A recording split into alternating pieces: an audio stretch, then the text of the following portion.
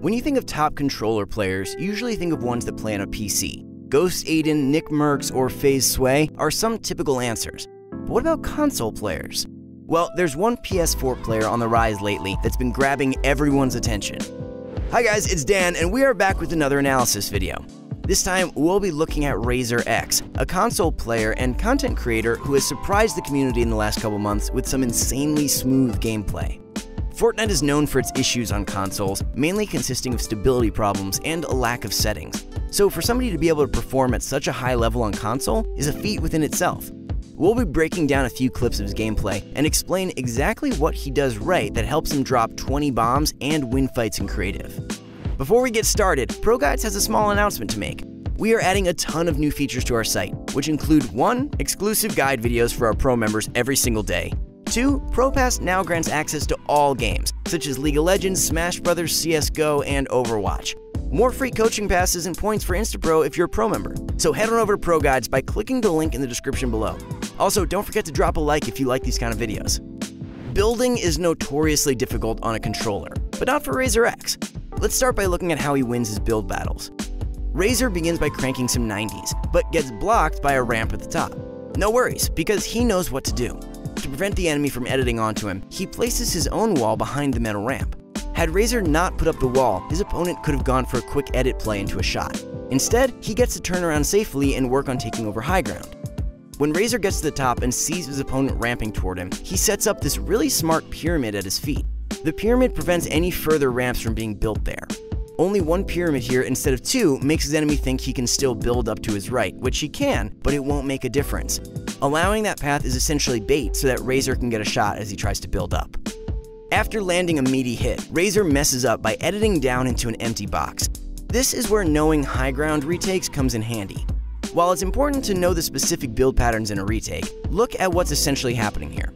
Razor doesn't build up without first covering open angles. He does this here by putting floors and pyramids above him, as well as walls towards his opponent. He wants those pieces here to keep him alive as he retakes. Razor continues for height and eventually notices that his enemy is trailing behind on his ramp. Using that knowledge, he sets up a combo for the Elim. He edits through his cone, then turns and places a ramp and another cone at the top. He hits a quick 90 to turn around, then puts a wall up. Knowing that this is the exact spot his enemy is going to run to, he edits a window and places a pyramid. With the window as a distraction, Razor can jump to the side and land the killing blow. One major aspect of being a creative god has to do with build combos. Essentially, you're building or editing in a predetermined fashion. They're meant to be fast and effective, and in a lot of situations, give you control in a fight. They can also be simple, or, as we saw at the end here, complex. But one thing's for sure, the way Razor uses them is deadly. Here's a much quicker fight that showcases 2 combos, one simple and one more difficult. The first combo here is basic. Razor shoots, then goes for control of the floor and pyramid. To finish the combo, he would edit through both for another shot. However, his opponent gets the floor, so he sets up combo number 2. Knowing the side his enemy is going to try to ramp out of, Razor puts up a wall and edits a window so that he can rotate a ramp to block off his enemy. It works, and Razor ends up trapping this poor dude for the kill.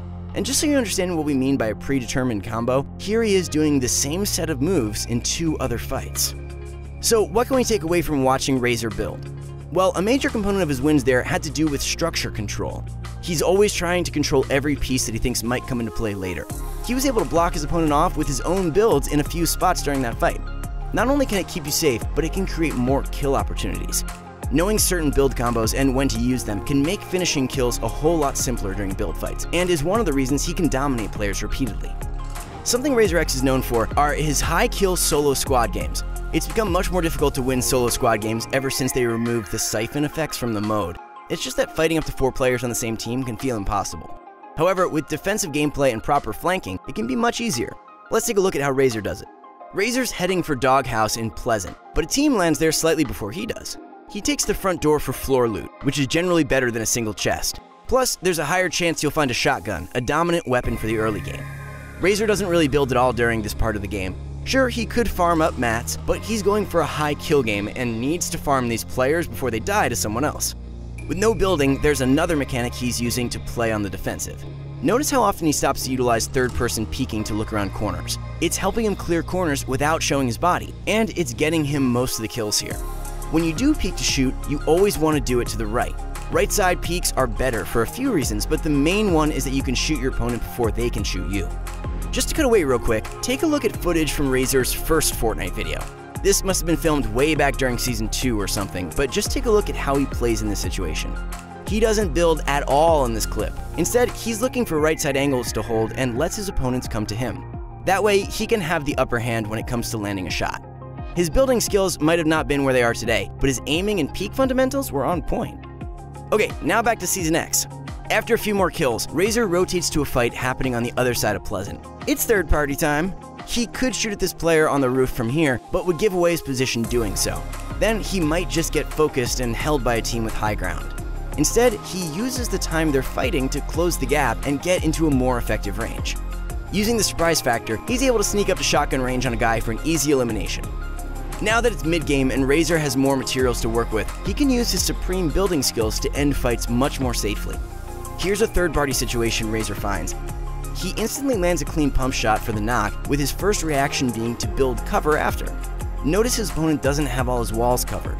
RaZor drops down to place his own for a quick edit. This edit here, where you edit only the left part toward you, is generally the best choice to make when you take ramp control in a box. Going back to the right side peek stuff, it creates a terrible angle for your enemy should they try to trade shots with you. That's why you always see pro players use this specific edit in similar situations. Skipping ahead to the end game, let's see how RaZor secures the win. He spots a team and immediately heads for the top of their build. RaZor wants to control height, but not by building up. He instead controls his high ground by applying pressure as they try to retake it. He'll also place some floors and cones to block them should they come close. RaZor decides to go for the left side peek on the attacker behind him, which ends up costing him some health. Left side peeks are risky for this exact reason.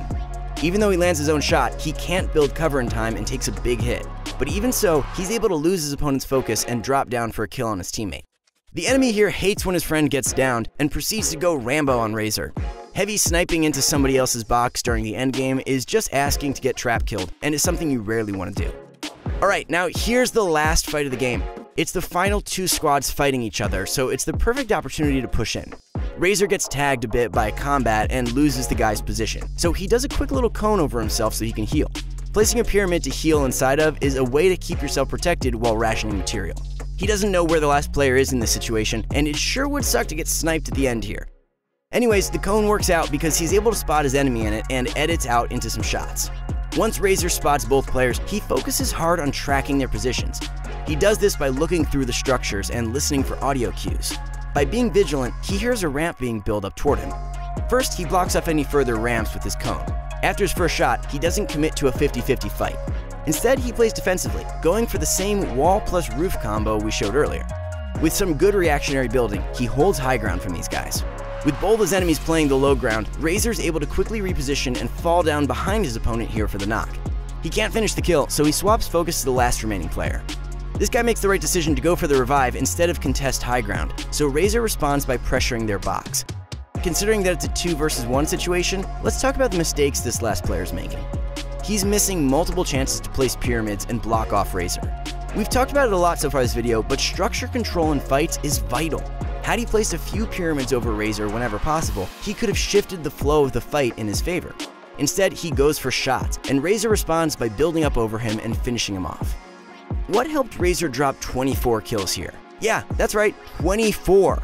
It was a combination of defensive gameplay, high ground control in build fights, and lots of flanking.